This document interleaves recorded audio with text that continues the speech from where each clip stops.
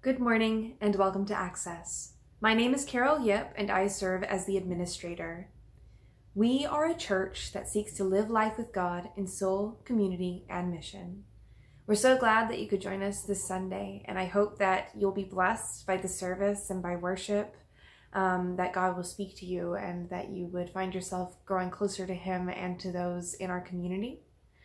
We have a great service lined up for you this morning. First, we'll be led in worship by Jessica Lewis. After that, we'll be treated to a video promoting our Faith Village Pledge, which I hope that all of you will find the time to participate in. Next, Grace Chow will be leading us in our announcements and keeping us up to date with what's going on at Access. And then Ted will be delivering our sermon as he continues our series of Fall Afresh. And then after that, don't go too far because we'll also be showing a video that promotes our spring small groups.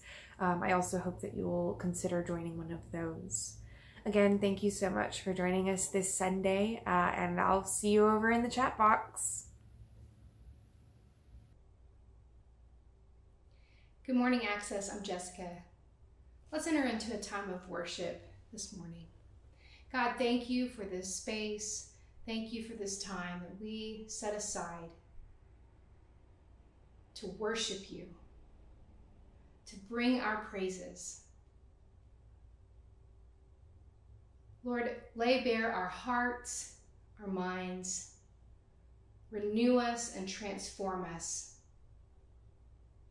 We want to be like you. Thank you, God.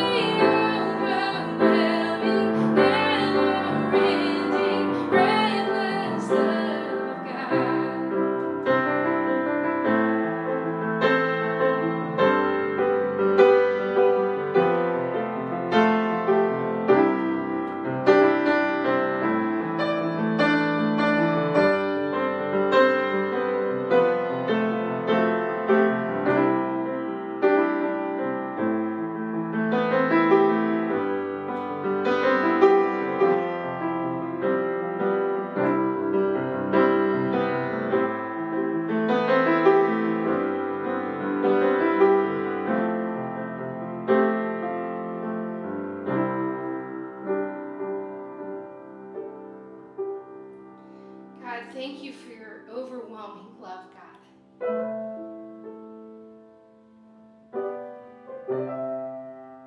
Lord, may every heart know this truth, that we are loved by you. And Lord, not only are we loved, Lord, but you love everyone.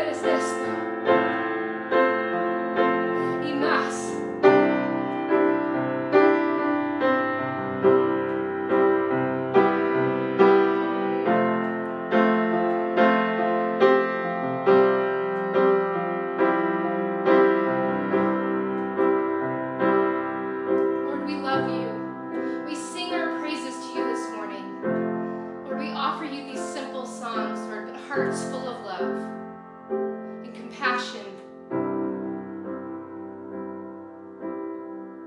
mercy, and truth. Lord, reveal your heart to us this morning. Open our ears to hear your message. We love you. In Jesus' name we pray. Amen.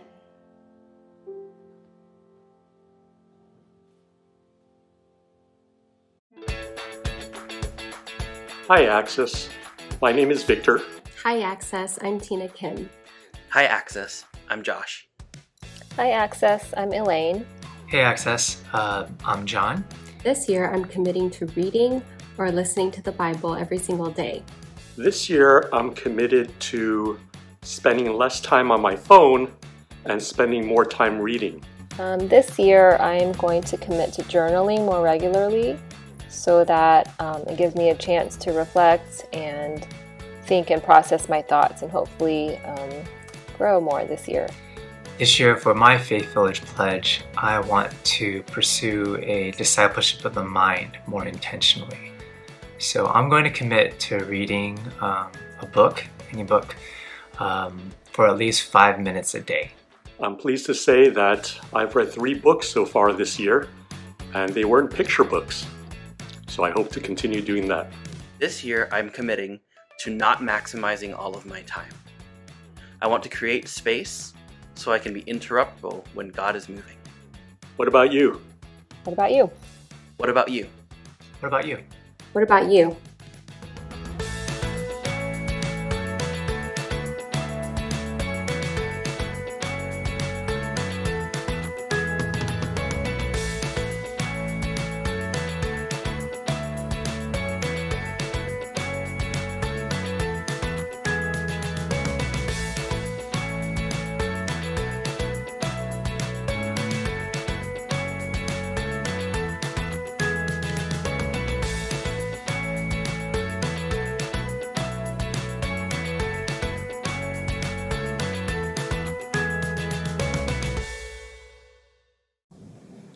That was great hearing about some of the commitments that people are wanting to make. I hope that you'll consider what God might be inviting you to commit to. And Jessica, thank you so much for leading us in worship. Good morning, everyone. Welcome to Access. My name is Grace Chow, and I just wanted to direct your attention to some announcements this morning. First, if you're joining us for the first time or new to Access, welcome. Would you please consider filling out a Connect card online? That's a great first step to stay in touch and keep up to date with what's going on at Access. Just visit accesslive.org and click the I'm New button. Our next on-ramp is Sunday, February 7th from 11 to 12 p.m. via Zoom. On-ramp is a chance for people newer to Access to get to know a little bit more about our church, and we'd love for you to join us. Register online by February 1st.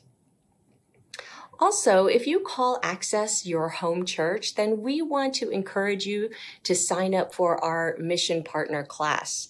You'll learn more about what it means to commit to Access as a member.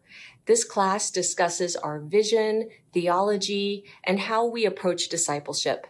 Our next Mission Partner class is Sunday, February 7th from 1 to 3 p.m. Again, please sign up online. We also have some really great spring groups being offered. Most will meet online, although some will meet outside. Some will be going deep into the scriptures. Others will be using a book. But what they all have in common is that these are spaces where you can connect with others and deepen your life with God. The deadline to sign up for some of these groups is this Sunday, so please take a look at the list of opportunities and sign up today. Next Sunday, we'll be gathering live on Zoom for our Faith Village Sunday. We'll have worship, hear a message, and have a time of sharing and prayer around our Faith Village commitments. And we'll also be taking communion together, so please join us. Finally, Parents, we have a great interactive class online both before and after our Sunday live stream. Email Pastor Grace for more information. And now let's do the children's blessing together. If you would say this with me. The Lord bless you and keep you. The Lord make his face shine upon you and be gracious to you. The Lord lift up his countenance upon you and give you peace. Amen. And now before Ted gives a message, we have a pretty simple question. What's a book that you've read recently that you would like to recommend, or a book that's on your reading list that you would like to engage in? Please put your answer in the chat box below.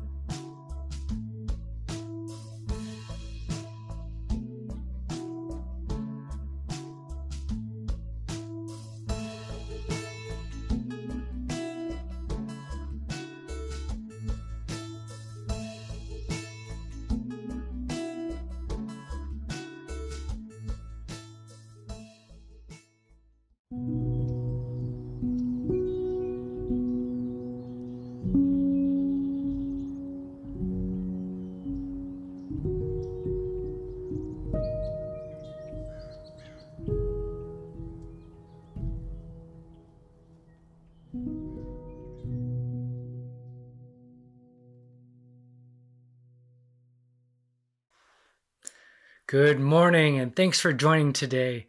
We are on message number 3, introducing our teaching theme for 2021. Each year at Access, we introduce a teaching theme to help shape and guide us along the way as we follow after Jesus into a new year. And this year, our theme is Fall Afresh, Faith for a New Day. We're focusing on the Holy Spirit and paying attention to the guidance, the counsel, the promptings, and the nudges that we get from the Holy Spirit, and we're learning to respond in faith. And this year, our teaching theme comes from 2 Timothy chapter 1, verse 7, which states, "For the Spirit God gave us does not make us timid, but gives us power, love, and self-discipline." We've been repeating this verse each week, and we're going to do that again today as we wrap up our message. But today, really what we're focusing on is the theme of love. Now, a couple of weeks ago when we introduced the theme, we talked about this dynamic that happened at Pentecost, a day in history when the Holy Spirit came in power upon the early church. There was a violent wind, there were tongues of fire that landed on each person, and the Christians went out to do amazing things. They spoke in languages that they didn't know before. Peter got up, declared the first sermon, thousands of people came to faith, and the apostles went out to do some supernatural feats. They were able to cast out demons. They were able to proclaim the gospel to those who killed Jesus. They were able to persevere under the threat of death. God empowered them to do what they couldn't do by themselves. And this essential truth is what we're going to be leaning into as we talk about love for today. You see, the Spirit of God enables me to do what I can't do by myself. And likewise, the Spirit of God empowers you to do what you can't do by yourself. And as we consider love, we're considering how God might move us to love in a way that is beyond what we would naturally do by ourselves. So I want to talk a little bit about some questions that pop up as we talk about this topic. I mean, how is Spirit-enabled love different from the love that all of us know as human beings? So we're going to talk about basically three things to answer this question: love and the human spirit, love and the Spirit of God, and the challenge of love for today, God's challenge to love in our culture today. So let's begin with the first topic. Have you ever wondered why love can be so moving and so attractive? Have you ever wondered why love is so important to us as humans? Why people will walk 500 miles just to be with the one they love? Why, after thousands of years, we're still singing and writing songs about love, dancing about love, writing poetry about love. And it's not just romantic love that we find so captivating.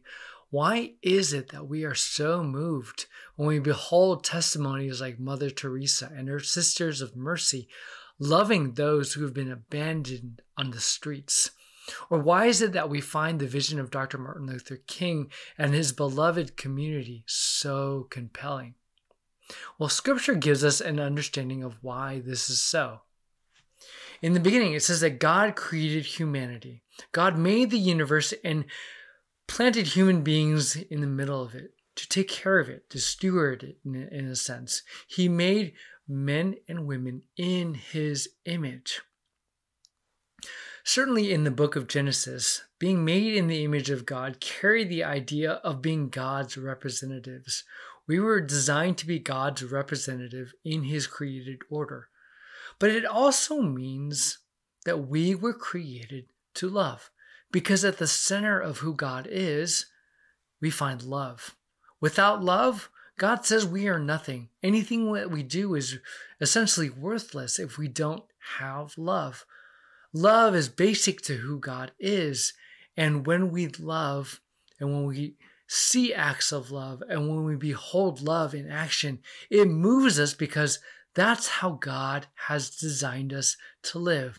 We are magnetically drawn to love because that resonates with a deep part of who we are as God's creation.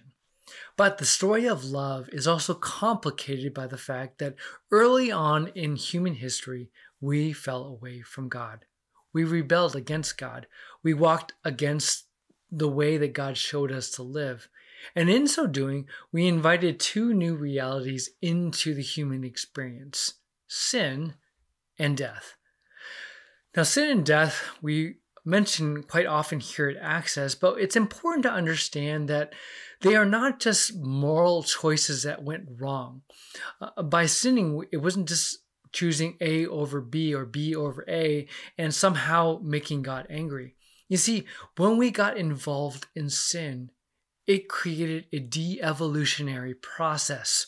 It was like a force that began to devastate our souls. And so choosing a life against sin isn't just about making better choices in life. It is about moving against this power that is in our lives that keeps ruining us and moving us toward death. That's why in Romans it talks about who will save us. Paul laments how he's captivated by sin and needs the power of God to deliver him. So sin has perverted and ruined love. So many things that we think are love are actually a perversion of what it was designed to be. Like lust. Lust, we think we're loving, but we're really acting out selfish desires that fail to honor another person. Or our hunger and our desire for love is perverted, and we begin to think that maybe we can receive it through consumer goods or our careers, or we chase after it from bad relationships. This is the world that we live in today. We recognize and long after love, but we fail miserably to live it out. And this takes us to our next point for today: love and the Spirit of God. The gospel is the good news that God has come to save us through his Son, Jesus Christ. He sent his Son Jesus to come and teach us the way of love. And then he took on our sin and our shame and our guilt. He went to the cross, died on our behalf, taking these things to the grave. Then on the third day, God raised him from the dead. And the offer and the invitation of God is this: if you put your faith and your trust in Jesus, you can be part of God's new creation process. You can join in the kingdom of God, and the Holy Spirit of God empowers you to live a new kind of life. It's important for us to emphasize this as we begin this discussion around love, because we're not just trying to manufacture love when it's not there. We're trying to move into the way of God and allow the Spirit of God to transform our hearts to love beyond what our limits have been before. So there's a passage in Ezekiel that we referenced a few weeks ago that talks about this very thing. Ezekiel chapter 36, 25 to 27. I will sprinkle clean water on you, and you will be clean. I will cleanse you from all your impurities and from all your idols. I will give you a new heart and put a new spirit in you. I will remove from your heart of stone and give you a heart of flesh. And I will put my spirit in you and move you to follow my decrees and be careful to keep my laws. So this is what we're trying to do together in 2021. We're paying closer attention to the Spirit of God and learning to live by the Spirit as it moves us to love beyond our limits. For some of you, this is regaining something that may have been lost during the pandemic. Over the last year, it's been full of discouragements of all sorts. And maybe you have felt your heart in a way closing up or feeling more cold.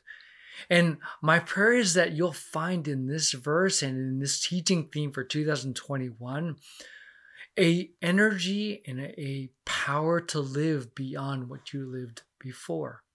For some of you, maybe you're newer to this message. You're new in the faith. And this is really the core of discipleship. Learning that you have a new identity in Christ and you are given the power of the Holy Spirit to go and live this new life.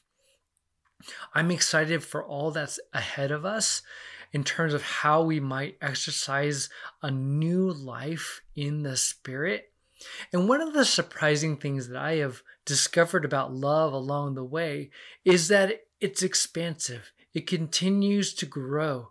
And it's not limited resources that we run out of, but as we tap into the Spirit of God, it grows all the more. I remember when we were having our second daughter, Mia. My wife, Amy, and our daughter, Emmy, the three of us were quite happy and in a loving relationship. And when I discovered we were going to have another daughter, I was a little nervous at first because I wasn't sure how I could love someone else just as much as I loved my first daughter. But lo and behold, when she entered into our lives, and when I beheld Mia, and when I began to hold her and began to parent her, I felt my heart soften and melt. And I discovered over time that love is expansive, especially the love that we know from God. It's generative, it grows, and it can include more and more people under its care. And I pray that this would be some of our heart this year in 2021 as we learn to live by the Spirit of God, that this expansive effect that the Holy Spirit can have in our lives as we learn to love may take root and we may learn to live beyond our limits. And this leads us now to our challenge for today: love and the challenge of God. There's a challenge that comes to us as Jesus unfolded his ministry and taught about love. It comes to us in Matthew chapter 5. I want to read it today and pay close attention to how Jesus laid out the specifics of his love in his kingdom. You have heard it said, love your neighbor and hate your enemy. But I tell you, love your enemies and pray for those who persecute you, that you may be children of your Father in heaven. He causes his sun to rise on the evil and the good, and sends rain on the righteous and the unrighteous. If you love those who love you, what reward will you get? Are not even the tax collectors doing that? And if you greet only your own people, what are you doing more than others? Do not even pagans do that? Be perfect, therefore, as your heavenly Father is perfect. The challenge that Jesus gives us is loving our enemies. And I admit, reading these verses over the years that I've been a Christian have always made me feel uncomfortable because I know I don't measure up. I know that order is so tall, I really wonder if I can make it, if I can do this, if this is a possibility. But I'm also reminded that Jesus didn't just lay this out as a teaching. He lived it as an example. You see, when Jesus went to the cross, when he was unfairly arrested, when he was mocked and beaten down, and then nailed to a cross and his clothes were stripped from him, what did he declare from the cross as he was hanging in front of his oppressors and his persecutors and killers? He said, "Father, forgive them, for they know not what they do." And when I look to that example and I follow Christ in this way, I am pressed even deeper into this challenge. I can't do this, not on my own, but Jesus has created the way and he lived this out and he gives me his Holy Spirit to do differently. You know, over this past week, we celebrated Dr. Martin Luther King Jr. Day. To remember his legacy, I thought I'd do some reading this year and did some Google searches, and I came up with something surprising. It involved Governor George Wallace, the man who famously opposed Dr. King's march for voters' rights in Alabama, the man who was known for saying segregation now, segregation tomorrow, segregation forever. And he was a man who was famous for this photo for opposing black students trying to enter into the University of Alabama, even after segregation was outlawed. Dr. King at one point stated that Wallace was perhaps the most dangerous racist in America. But what I didn't know about George Wallace was that there was more to his story. See, in the 1970s, Wallace was increasing in popularity, and he started making a run to be the Democratic nominee for President of the United States. However, one day while he was conducting business in Maryland, he was shot. He was shot 5 times, and one of the bullets was lodged in his spine, and from that day forward, he was never able to walk again. At the time, running against him politically was a congresswoman named Shirley Chisholm from New York. She was the first black woman elected into Congress and the first black woman to eventually run for president. When Congresswoman Chisholm heard about what happened to George Wallace, she stopped her campaign, which really angered her staffers and her supporters at the time. And she decided to go visit him in the hospital. They were thinking, now why in the world would she visit this long-standing racist who has caused so much pain and suffering on the black community? And this is how George Wallace's daughter goes on to describe it later on. She and Daddy talked real low, remembers Peggy. They prayed together, and Daddy asked her, "What are your people going to say about you being here?" She told him it didn't matter. I would not want this to happen to anyone. Daddy's face changed. It was just something that came over him. I think a seed was planted that day. Daddy was overwhelmed by her truth and her willingness to face the potential negative consequences of her political career because of him, something he had never done for anyone else. Years later, George Wallace would go on to denounce his racist views and his own acts that he had done to cause so much pain on the African American community. He went and asked for forgiveness from various civil rights leaders and from different Black communities, including civil rights leaders Ralph Abernathy and John Lewis. As governor, he would also go on to appoint a record number of African Americans to positions of state power. People would later write about him that he was a man who changed not only by his words, but by his deeds. George Wallace's daughter describes a time later on when he visited a Black church on a Sunday morning to share his message of repentance. On a Sunday in 1979, Daddy's arrival to this church was unannounced and unexpected. But for an attendant rolling his wheelchair to the front of the sanctuary, he was alone. What the congregation must have thought when he said, "I've learned what suffering means," in a way that was impossible. I think I can understand something of the pain that Black people have come to endure. I know I contributed to that pain, and I can only ask for your forgiveness. And as he was leaving the church, the congregation began singing Amazing Grace. I share this story with you today to help us understand, you see, that the challenge that Jesus gives us is not there just to make you feel bad or inept or not measuring up.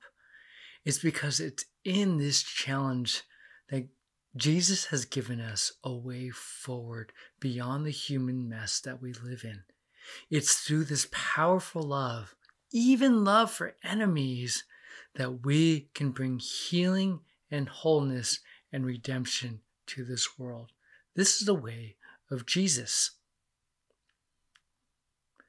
You have heard it said, love your neighbors and hate your enemy. But I tell you, love your enemies. Pray for those who persecute you. Dr. Martin Luther King put it this way: what a magnificent lesson. Generations will rise and fall. Men will continue to worship the God of revenge and bow before the altar of retaliation. But ever and again, this noble lesson of Calvary will be a nagging reminder that only goodness can drive out evil, and only love can conquer hate. There's a second reason why I've shared this message with you today, this story from the civil rights era. Because today, our nation feels as divided as ever. We are so torn up over race and political divisions that it's hard to see a way forward. I found a poll done by CBS this past week that had this statistic. Very interesting look at what Americans perceive as the greatest threat. The biggest threat to America's way of life, says 54% of Americans, is other people in America. And this is more than twice as much that answered about their economic forces causing disasters, or even the coronavirus, which is around 17%. I think this is crazy because think about it. The coronavirus is listed third, and yet the coronavirus has claimed over 400,000 lives in the United States and over 2 million lives worldwide. That is a serious threat. But in America today, we see neighbor as potential threat, even above the virus. This is a real problem. And one of my concerns for the church in America is that it takes on the same perspective of the world, learning to see neighbor as threat. Because at the core of our faith, we are called to love God with all that we have, and we're called to love our neighbors as ourselves. So as we wrap up today, what I'd like to do is take some time for personal assessment and ask several questions. And this may not feel like enough when it comes to loving neighbor and loving enemy, but we have a year to explore this together, and I think it's vital that we do a little bit of self-work and self-assessment before we jump into trying to love the way that Jesus taught us to love. We're not trying to do this by our own energy and by our own manufactured willpower. We're trying to do this by the Spirit. And maybe the Spirit needs to bring some conviction before we move forward. So here are those questions. Are there people that you see as enemies or threats to your life today? And what kind of response do you feel welling up in your heart as you think about them? What next steps might God want you to take to love your enemies? And what do you need from God to learn to love more deeply?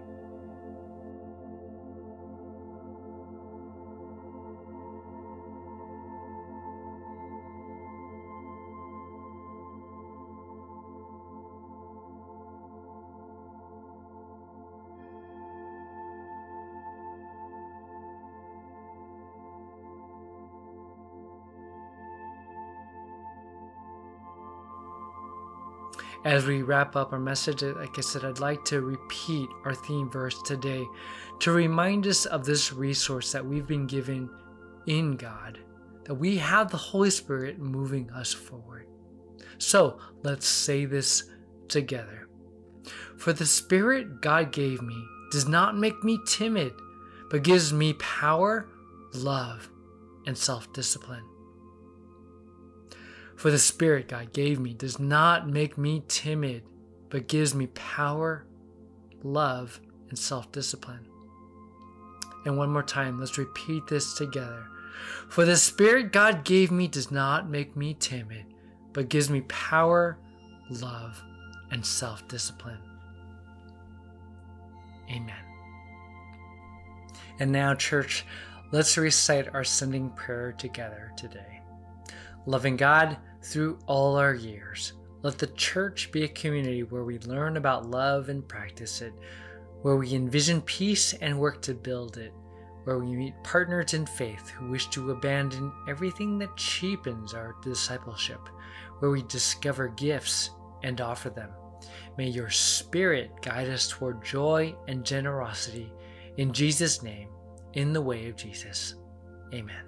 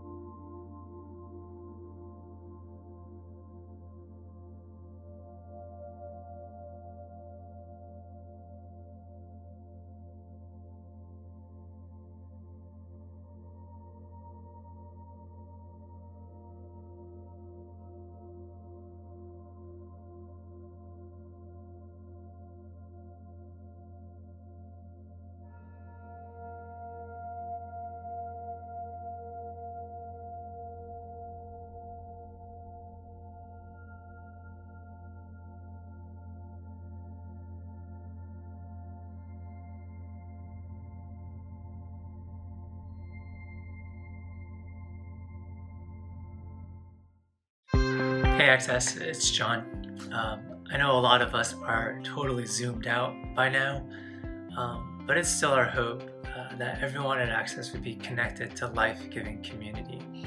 And so I wanted to give you a nudge to check out our groups this semester and sign up for one if you haven't already.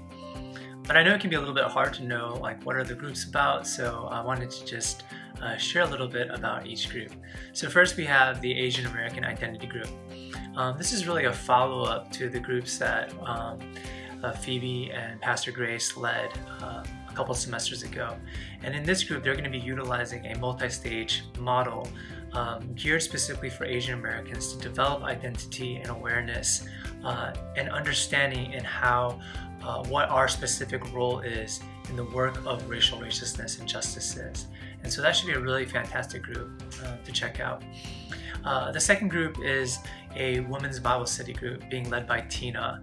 I'm super excited about this group. They're going to be going through the Beatitudes using a John Stott book.